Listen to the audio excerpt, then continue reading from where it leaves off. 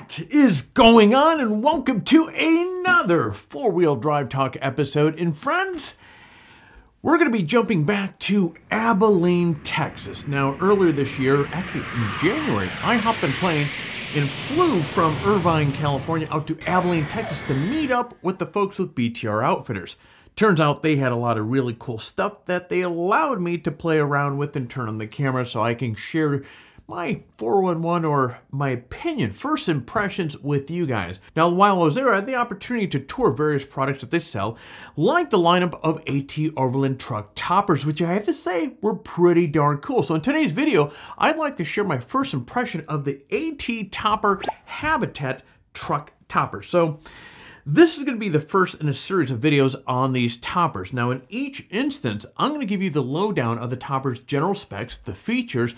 I'm going to discuss my first impressions and share loads of video footage that I shot while getting a first-hand view of these toppers. Now, I said there's three of them, and so I have to say, the one that I'm going to be sharing with you today, you're going to want to tune in. Personally, this one is my favorite. Now, also what I'm going to do here is I'm going to add an interview that I had with the owner of AT Overland towards the end of this video. Now, I actually had a chance to sit down with this guy before I headed out to Texas, and guys, I'm actually glad I did. It helped me appreciate the products that I was able to tour out there. So before heading off, I took a lot of the questions that we saw from you guys on these things. And of course, I had some of my own and sat down with this guy. Well, not really sat down, but we did it over Zoom. And so I was able to ask these questions and we got a lot of really cool answers. But anyway, at the end of the video, so you'll want to tune into that. And one thing I do want to point out here. So I mentioned earlier, this is a series of 3 of these videos.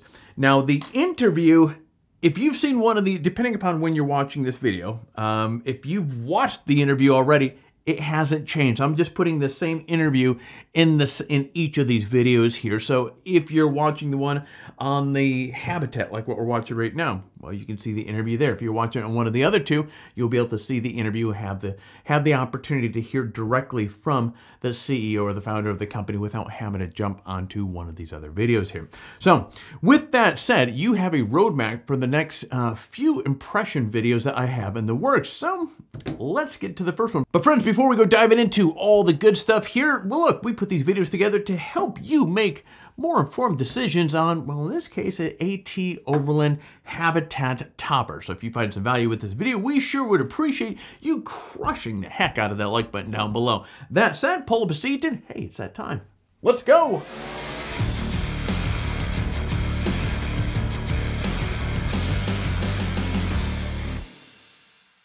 All right, you guys know the drill. Let's kick the first impression review off with a quick overview of some of the basic specs, the features of this AT Overland Habitat.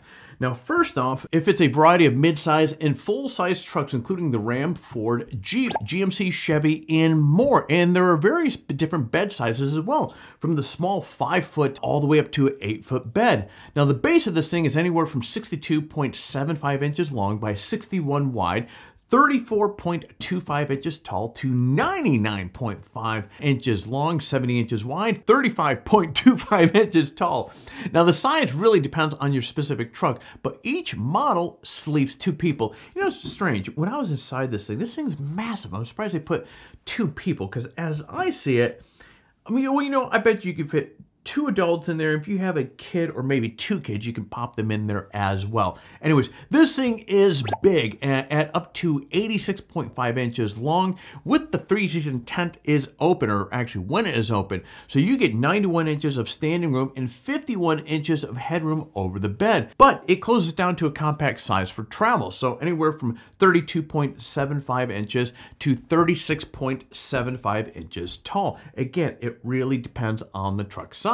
Now, the topper's base weight is 340 pounds, but the bed accommodates up to 600 pounds. Now, the topper is constructed with insulated aluminum composite panels.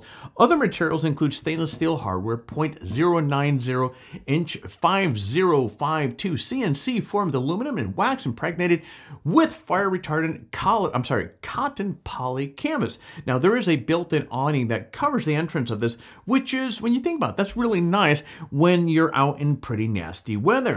Now, inside the tent, you'll find a 2-inch high-density foam mattress, which I can say is crazy comfort. And that actually offers quite a bit of space as well at 80 by 48 inches in size. Now the tent has a clothing gear loft and 4 side pockets to help you keep all your stuff all nice and organized. Now the topper area has interior carpeting for added comfort, but there's also built-in wiring with double USB ports, a 12-volt socket, and 5 interior LED lights. Now this thing is really built like a tank for hard off-road travel, but there's also locking liftgate on the back of this thing. The liftgate has LED lights on it, and the roof can be walked on as well. So again, when I said a moment ago, this thing is built like a tank, it really takes it to another meaning. Now, despite its large size when this thing is deployed, this thing only takes a couple minutes to get this thing set up, and it only takes a couple minutes to put this thing away as well. Now, here's one of the other things that I really admire about this thing. There are a ton of available options, including you have windows, hatch doors, pre-wiring for solar panel, and a roof rack you can throw on the top of that sucker as well, or add some solar panels, room enclosure for a living room, a heater, interior cabinets, to name a few. Actually, that's more than a few, but you get the point. There's a ton of stuff that you can do to these things, which is really nice. In other words, AT Overland really spent a lot of time in the design and the engineering of this topper to be much more than a simple cover your truck bed. Now, as you can see on your screen, this thing is beautifully well built, well designed, and has a ton of high-end materials that increase both the comfort and of course the durability. So this begs the question, what features jump out to me when I toured this thing when I was in Abilene, Texas? All right, in the beginning of this video, I shared with you out of the 3 toppers that they make, this one hands down was my favorite. I mean, it got the gears going. I really dig this thing. So one of the pros with this I'm gonna start off with, it really has a killer design that is like a hybrid of a topper and a sliding camper. So you actually get the marriage of both worlds kind of combined there, which allows you to hop in and hit the road very quickly. It lets you get on the road very fast. Now you can stand up inside this thing, which is really nice as well. There's tons of windows inside the tent that let in a lot of natural light. And that's one of the things when I was out there that I really admired. I sat in this thing probably a good 15, 20 minutes. You know, the cameras weren't on. I was just really admiring how well lit it was. And outside, it looks big. Inside, it looks a lot bigger. So again, the windows and just the natural light that's getting into this thing was really fantastic. Now the topper only weighs 340 pounds, despite offering tons of interior space. Again, I'm circling back around to the size of this thing. And of course, going back to the easy setup and takedown, which just takes, again, a couple minutes, depending upon what direction you're going. And you can sleep off the ground inside a rock solid, well-supported tent. Now the base price of this thing, and that's what I was actually surprised about. If I did not know what the price of this thing was, I would have guessed this to be well into the 20s for the base price of this, but the base price of this actually starts at $14,000. So you can get a well-made rig without needing to take out a stinking second mortgage, which these days is a big plus. All right, so now here's where the part of the video where I struggled with the most, because the fact of the matter is, this video, I wanted to go live last week, but the sticking point for me here, and you guys may have heard this in the past, in a review video, if there's not a con, you can always find a con in almost anything. And that's the part where I was struggling, and I was trying to think what I didn't like about this thing. So this is all I have, and this is a bit of a stretch, so work with me on this. So if you are towing a trailer, I know, if you're towing a trailer, the only con that I can think of here is when you deploy this thing, depending upon the height of your trailer, you're going to have to disconnect your trailer because this top, as it folds out, potentially could hit the trailer. So you'd have to disconnect your trailer in order to launch this thing. That's the only con I could come up with. So if I come up with anything more, I will put it in the comments, but rather than prolonging this video any further, I've literally spent the last couple weeks really going through my footage, going through my notes, trying to find something I didn't like about this thing. All right, that said, let's shift gears, and I'm going to insert now the interview, the Zoom call that I had with the owner, going through your questions, kind of with some of mine as well, mashed in with some of mine as well. So let's take a look at what he has to say. All right, Mario. So to get this kind of moving along here, let's start off with the very basics. What is AT Overland? So AT Overland is an outfitter and a manufacturer. So we like to look at ourselves as more as a company that enhances people's experiences versus just being a manufacturer that sells a component or a product, right? So we started as a trailer importer in 2000 and then became a trailer manufacturer when we realized that the foreign overland products were not up to snuff for the US market. Developed our own products, created our own suspension systems, and then eventually we got into upfitting of vehicles. So we started doing a lot of that. And then that morphed into carrying other brands of campers and then developing our own campers over time. So we develop, produce, sell. That's and the upfitment side. So you can have a client come to us and they have nothing. They don't have a truck. They've got zip, and we'll coach them through the entire process of how do you select a vehicle? Why would you pick a certain vehicle? We want to understand what their end goal is before we spec something out for them. So we'll do everything here from spec the truck, suspension work, upfitment modifications, compressors, communications, things like that, as well as building the flatbed. We'll use the OEV flatbeds from Canada that you interviewed Arnold about, and uh, and then do a turnkey vehicle. So it can be an extensive process for a client. Some of our clients just want to buy our accessories. Some of the products that we use when we build a truck, those are available through us as well. So you bring up something quite interesting. You bring up enhance, which I really resonated with how you presented that. But then at the same token, as you're saying that, enhancing the user's experience and kind of tailoring towards what they aspire to get Mm-hmm. out of camping, overlanding, whatever it may be. But in the back of my head, so it's always interesting when I come across that. You founded the company, correct? Yep. Started in Super my cool. garage. So I have a question. When I come across people that are founders of a company, it's always interesting to ask or get an understanding of their why. Mm. They woke up one day and decided, well, hell, I'm gonna do this. I'm gonna bring this product to market. So you started off in your garage one day, jumping in the Wayback Machine and going to that morning that you decided, hell, I'm gonna fire up a company. I'm gonna call it AT Overland. What was the original inspiration behind doing so? Were you a heavy camper or overlander prior to that? So a little bit of background on me. So I'm originally from a very small town in Northern California. It's about 350 people when I grew up there, 1,600 people now. Woo-hoo. At the age of 10, I moved to East Africa and I lived in Ethiopia and spent, my adolescence, bumming around the bush. And that's where I learned how to drive. When I returned to the US, I got involved in the printing and publishing industry, and I was in high speed printing and publishing for 27 years. I saw that industry was starting to go away. And so I was planning my exit strategy from that industry. Most of the people that I rescued out in the middle of the desert and points beyond were typically European tourists. I'm multilingual. And so I saw that there was a need for a properly equipped tour company for the remote areas in the US. I realized that none of the equipment existed. I'm an equipment manufacturer now.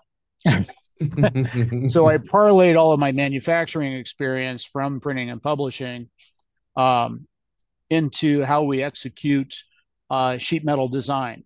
So the way you would manufacture packaging, for example, how a cardboard box is folded and bent and put together, and you glue them. Well, that's the equivalent of folding sheet metal and welding.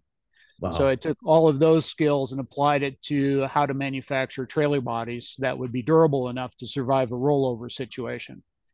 Wow. Um, and then developed a suspension system because most off the shelf suspension systems are not compliant enough for off road travel. And then that just continued to snowball into all these other products over the years.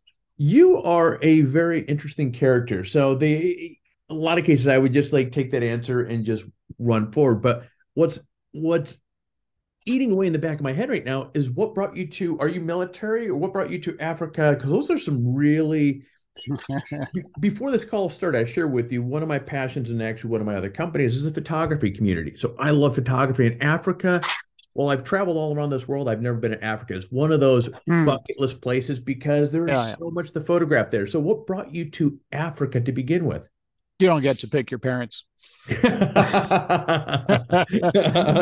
Okay. Yeah, yeah. I'm the youngest of five, and there's a big gap between me and number four, and I was the last one at home. And my mother decided that it would be interesting to do consulting work in Africa, and she got a gig there that ended up becoming a UN gig. And so she was always attached to scientific organizations like insect research, cattle, things like that. So I was Yeah. around a scientific community that spent a lot of time in the bush. That's super cool. Well, Africa, in my opinion, I think Africa and Australia, New Zealand, and so forth, these are the granddaddies of overlanding and off-road Mm, and stuff yeah. like that. So it's cool to see that you were able to immerse yourself into this culture and be right where some of these communities strive and so forth. And so you're able to capture a lot of that. And so Mm, that's pretty cool stuff. Now, I'm going to refer back over to my trusty questions that are right to my left here and get us okay. back on path here. So, one of the things I've noticed is on your website, you guys have a number of pretty stinking cool truck toppers. Three of them to Yeah. be exact. You have the Atlas, you have the Habitat, you have the Summit. Yeah. From a bird's eye view, how are these three toppers different from one another? That's a good question. So again, begin with the end in mind. What's the end goal? How many people are you going to support? What type of environments are you going to be in? What type of terrain, et cetera? So those are the questions we ask any prospective client to help them pick a topper. So the first topper that we developed is actually the most complex, and that's the habitat. And that's the habitat flips backwards, and right, exactly. So that's a little bit of an engineering trick in how we create rigidity with very lightweight components and support that fulcrum. Uh, that particular topper is great if you have two or more people and you're in a three season type traveler. And I say three season because fabric is not a great insulator. And so if you need insulation, you want to do something else. Um, that unit, basically, you can take a 5 foot truck and turn it into a 15.5 foot long palace on the inside. So it's unique in that respect. There's no other product like that on the market. And there was for a while, there was a product called a flip pack. They went out of business many years ago. They executed their design differently. Um, so it's great if you have like two people and a kid or two kids, you can sleep four in that. Um, if you are a hardcore four season traveler, then we're going to recommend the Summit. The Summit has a wedge shaped roof, which will shed snow. You can also keep 100 pounds worth of cargo on the top and still lift it easily. So if you're carrying skis or you've got a rocket box or kayaks or whatever your outdoor toys of choice are going to be, they can stay up on top. Also, the interior cubic volume is the least in all of our toppers. So that means it takes less energy to heat and cool it. And so in the wintertime, a little bit of heat applied to that environment will make it really comfortable. Go a long way. Yeah.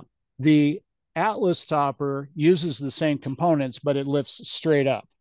And the reason for doing that is it creates more foot room at the foot of the bed. So somebody who's tall, let's say 6 foot plus, is going to be more comfortable in an Atlas than they would be in a Summit. Um, Both the Atlas and the Summit, we offer a thermal liner for the tent fabric. So it makes both of those more suitable for four season. The challenge with the Atlas is if you are a heavy duty snow traveler and you do get snow load on top, you're that extra engine to compensate for that additional weight. It's because we size the gas springs for how the unit is built. So if it has roof racks or a roof hatch or fan or solar panels. We'll size the struts for that, but we can't accommodate for the unknown snow load. Interesting. Yeah, you have three very unique flavors. Now, Mm-hmm. one of the things that you brought up earlier, I heard you say something about a 5 foot. So can I assume you're talking about the bed? And that being the case, two of the most popular, yeah, some probably will argue me in the comments down below, but two very popular overlanding rigs. You have the Gladiator and you have a number of Toyotas out there. They both have or can have short truck beds. So Yeah. are your toppers designed, am I understanding correctly? Your toppers are designed to go on these smaller pickups? Yeah. So we have a topper that is unique to the Gladiator. It has a unique bed size. There's no other truck that crosses over into that bed size. So we offer all three of our topper models for the Gladiator. Then the uh, Nissan Frontier and the Ford Ranger have a version of a 5 foot bed that is shorter than the Tacoma or the Colorado. So we make 5 foots for those two models of trucks and 5 foots for the other two models of trucks. And then 6 foot for all of those. And then 5.5 foot in the full size market. So that would be like an F 150 Raptor, for example, or a Toyota Tundra with a 5.5 foot bed, Chevy, etc. All those brands, like even a Ram 1500. Then we make a 6.5 foot for the full size market. We make an 8 foot for the full size market. And then there's one more unique bed out there, and that's for the Ford F 250 and F 350, which has a taller cab and it's a 6.75 foot bed. So we cover all of those models. We don't do the what we call the not trucks, which would be like the Honda Odyssey, which doesn't actually have a frame; it's a unibody, or the Maverick. At this point, we don't see enough bandwidth in that market space right now. In terms of the manufacturing process, can you take a moment to expound a little bit on how you guys go about manufacturing these, and actually with focus on the material that you guys use? Each one of the toppers has what we refer to as a base, and the base is what attaches to the bed of the truck. And then it has the upper section. So the upper section is the variable, which changes. So you can have the same lower section, the base, and you can have three different flavors of toppings on it. It could be a Habitat, a Summit, or an Atlas, right? Um, the lower base section is made up of a combination of laser cut and bent aluminum. We use 090 thick aluminum 5052 because 5052 bends well. We use a minimum number of welds throughout.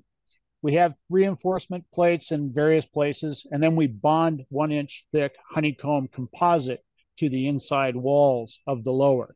And that gives it rigidity and provides insulation at the same time. So you can literally take a hammer and you can pound the side of one of our toppers and it's just going to bounce back in your face.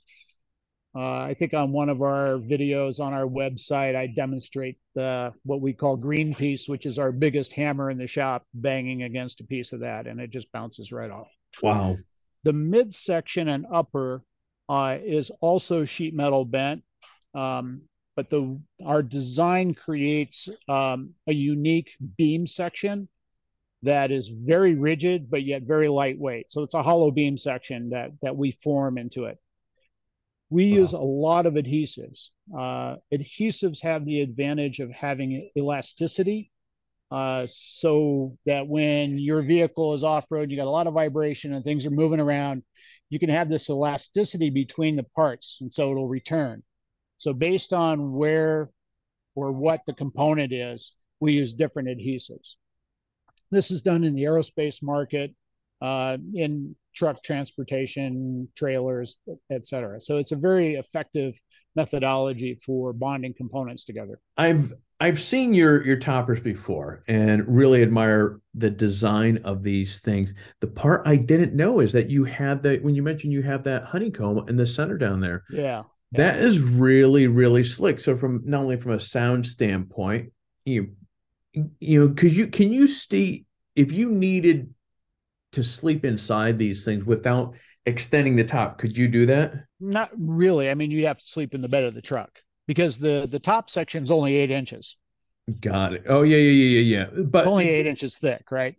So you would have to deploy it if you wanted to sleep in the bed section. It's not like a pop-up camper like a Light Industries camper, like their Camp X, for example. There will be a gap in between the roof and the bed that potentially you could get into the camper and sleep in there. no, I get that, and I think I just had one of those because I have a Gladiator myself, and the Mm-hmm. I understand the length of the bed, and so I think in my head I answered it at the same token. So you could get in there, but you'd have to be sleeping You diagonal. have to You be don't get sleeping in any. the truck bed. Yeah, So, yeah. but where I'm leading with this is because you have that honeycomb there, and with that Yeah. R value, I mean, if you're really in a super cold, and let's imagine for a moment, otherwise you had like a 2 kilowatt diesel heater in the back of there, and let's say you're like in something ridiculous,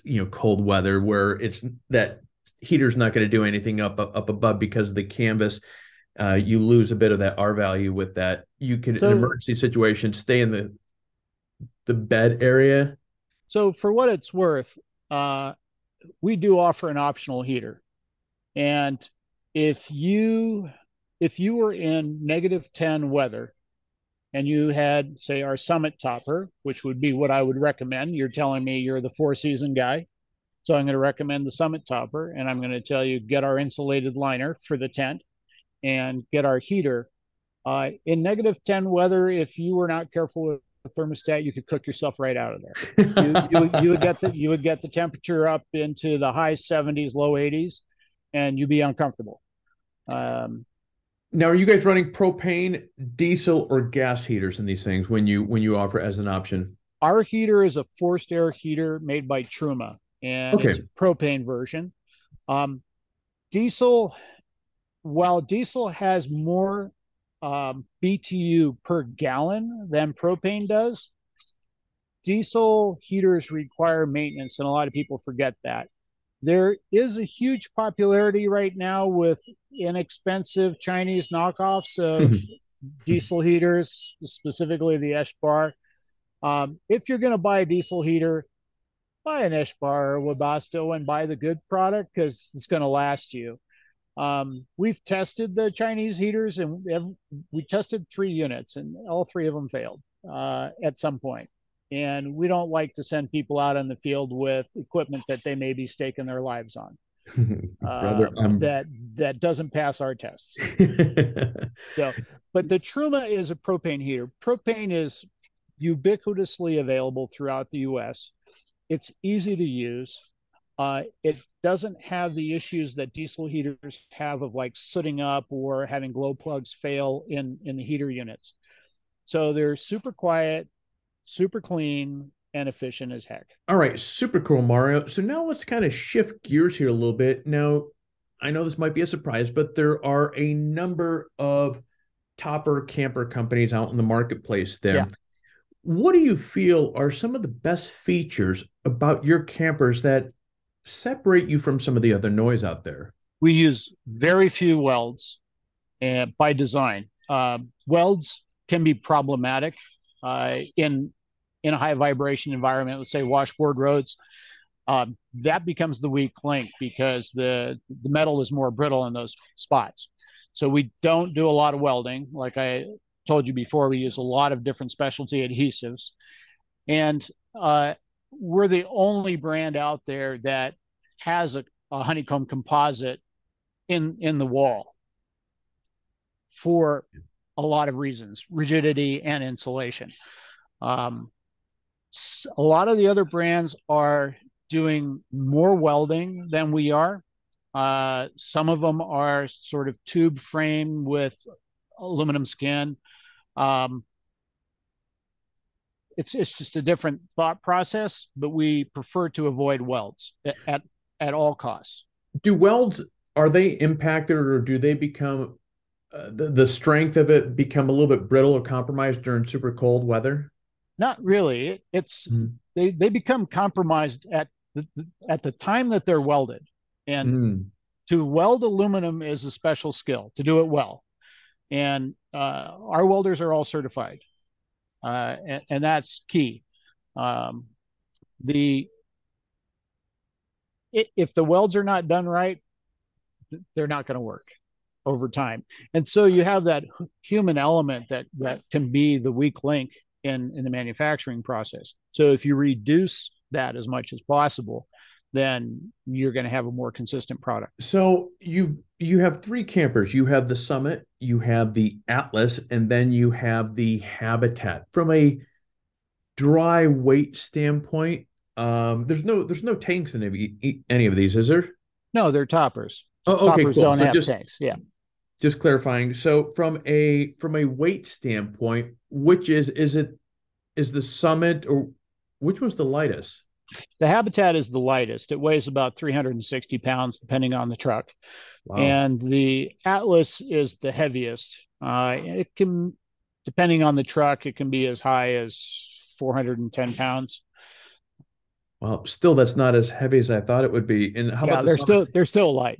The Yeah. Summit is right in there. It depends on the truck again, how long the lower section is. But the average Summit is around 380 pounds, somewhere in that neighborhood. Wow, what's funny is I would have guessed the weight to be a little bit heavier with these here. That's actually quite impressive.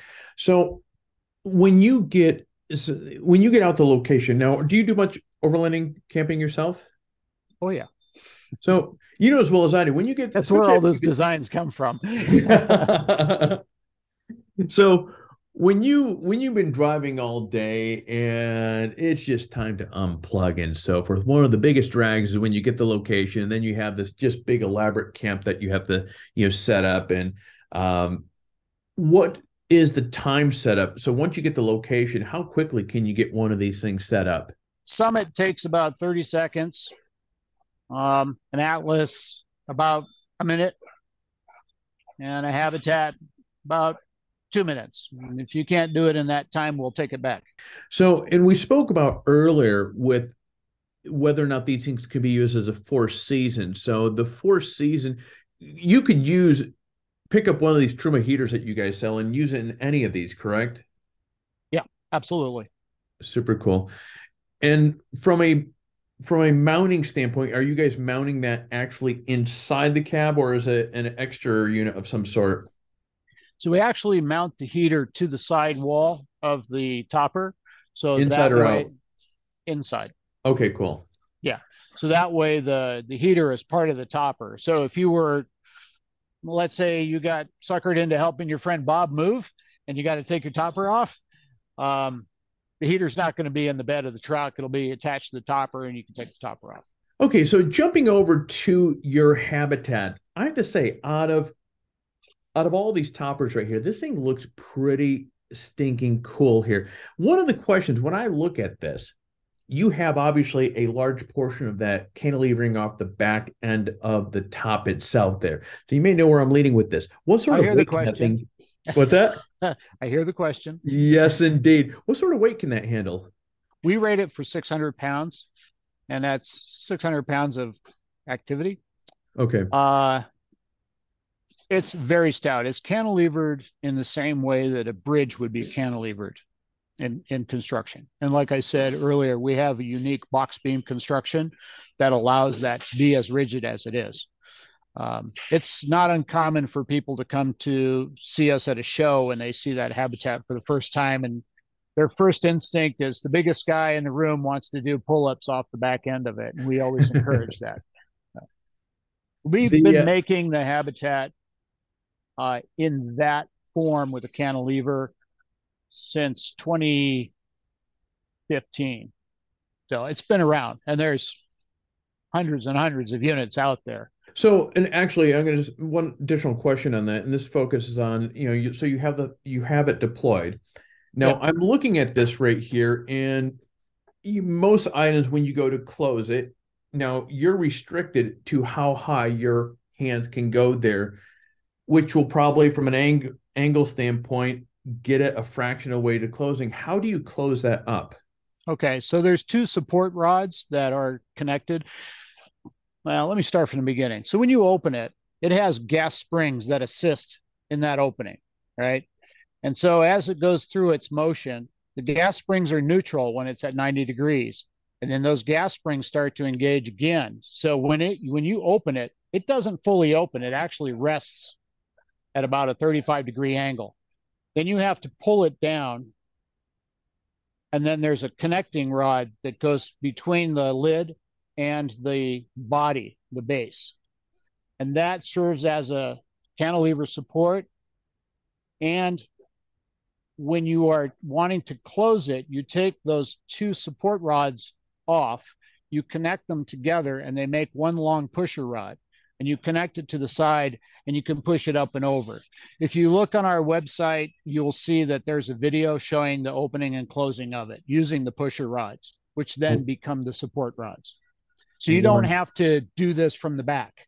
You're actually doing it all from the side. That one will hold how many people? You can sleep 4 people in there if you get our optional bifold panels. So you have this open structure, right? This part that's hanging off to the back, that's the bed that has the mattress in it. This area here is open to the truck bed down below, right? But you can close that section off. We have these bifold panels that will go in there, and you can create another platform. And then you can put, like some inflatable thermarest mattresses on that, and 2 more people can sleep in that space. Very cool. So this, with a small family, could get away with using the Habitat then. Oh yeah, absolutely. We have a lot of families that have Habitats. So final question, and Mario, this is a hot seat question here. So I'm really itching to hear if there was a single word that you think would best describe your toppers, what would that word be? Innovative. Very cool.